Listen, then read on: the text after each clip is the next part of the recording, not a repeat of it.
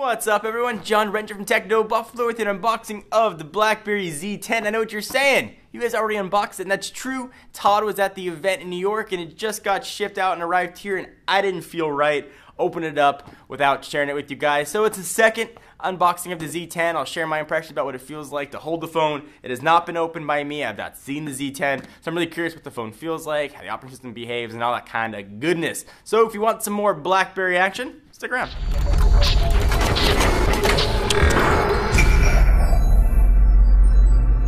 So I just felt weird opening up a new phone box and not sharing it with you guys. So here is the box, the Blackberry experience, redesigned, reimagined, reinvented. And what they should say in small print is the last hope for Blackberry. You can also play a game and count the amount of times I probably say RIM instead of Blackberry. This is my first time seeing the phone. You know, we've seen Blackberry 10 on alpha devices and beta devices, but never actually seen the phone myself. So I'm kind of excited.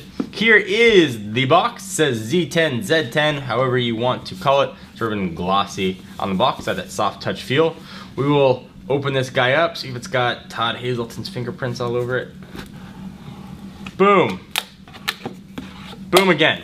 Boom, there is the Blackberry Z10 sitting in a fake velvet little thing there. Push it off to the side.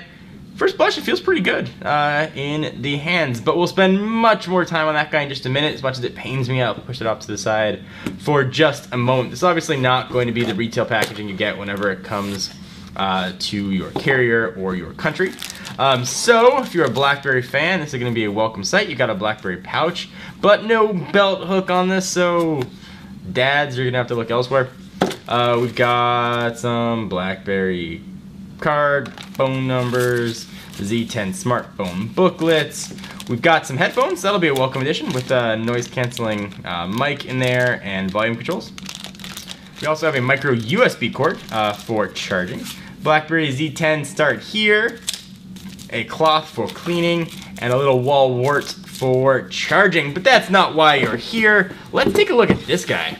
I'm very excited to see this. I've been looking forward to this for quite a while. So let me go ahead and run through the specs and I'll power it on and see if it's got enough juice to run. So you're looking at a 4.2 inch diagonal screen with a pretty chunky bezel and chin down here below, but I suppose you need that little bit of an area for gesture. It's got a resolution of 768 by 1280. That's good for 355 ppi. And what I haven't heard many people say about the Blackberry 10, they're not really mentioning on the spec sheets, is that beneath the glass is actually a heat sensor. And as you type, it'll learn where your touch points are, and if you accidentally hit the O key when you meant to hit the P key, it'll learn, actually it'll move that over virtually, which is pretty neat. So I'm excited to use the keyboard on here. It looks like we don't have enough juice to turn it on. What's powering this is a 1.5 gigahertz dual core Snapdragon processor, augmented with 2 gigs of RAM, and augmented is my big vocabulary word of the day. 16 gigs of internal storage, but you can expand that with micro SD. We've got a 8 megapixel camera on the back with an LED flash, 2 megapixel sensor living right there on the front.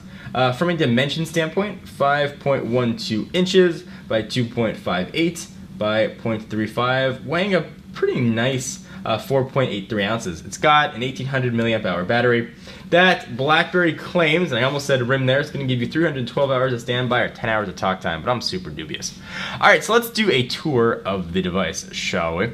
On the left-hand side, hard to tell which one's which. One of these is micro HDMI, and one of those is going to be your charging and syncing port. I can probably guess which one's which. On the bottom, we've got a noise canceling mic right there, and a little bit of an outlet to pull the plastic back. We'll look at that in just a second. Continuing our tour, we got a volume rocker up and down, and you've got a soft key in the middle, which I believe by default is for music control to stop the music, at least if I remember from previous Blackberries. On the top, a noise canceling mic. There's your power and lock button, sort of located kind of inconveniently right in the middle. 3.5 millimeter headset jack. The back, we've got the Blackberry logo. Sort of a soft touch textured feel to it. Despite having an all plastic back, it seems to be sitting pretty flush with the battery, so you don't sort of have any sort of push when you push it in, so it feels almost like the battery's sealed in. But of course, as we can see right here, and this flimsy plastic back, it is not, but what we can see on that flimsy plastic back is NFC radio, and also a very oddly shaped battery. sort of long and narrow. But you can see where the micro SD card is going to go. This guy that we have here is unlocked, and I believe has support for AT&T's LTE radios. The battery here, in case you're wondering, is the LS1, but I'm not sure it's going to work in any other Blackberries quite yet. We'll put this back on. So I'm really excited to try this, to use it, to learn a new operating system. It's not something I get a chance to do very often. I've been looking forward to this for a while. I'm hoping that Blackberry's got some juice left in their berry. I'm gonna milk that joke until it doesn't have any juice left. And this could be the savior that the Waterloo-based company is looking for. So what do you guys think about Blackberry 10? What do you want to see us cover, not cover, and all that kind of stuff? And as we usually do with phones, we're not going to rush our review. We'll put the review out when I feel like I know the phone well enough, not to put it out quickly just to get the views. So hopefully I'll get a chance to use this and learn it and get the review out sooner rather than later. But stay tuned. Anything you want to see feature-wise, be sure to let us know. I'm John Rettinger from Techno Buffalo, and I'll see you in the next video. Bye-bye.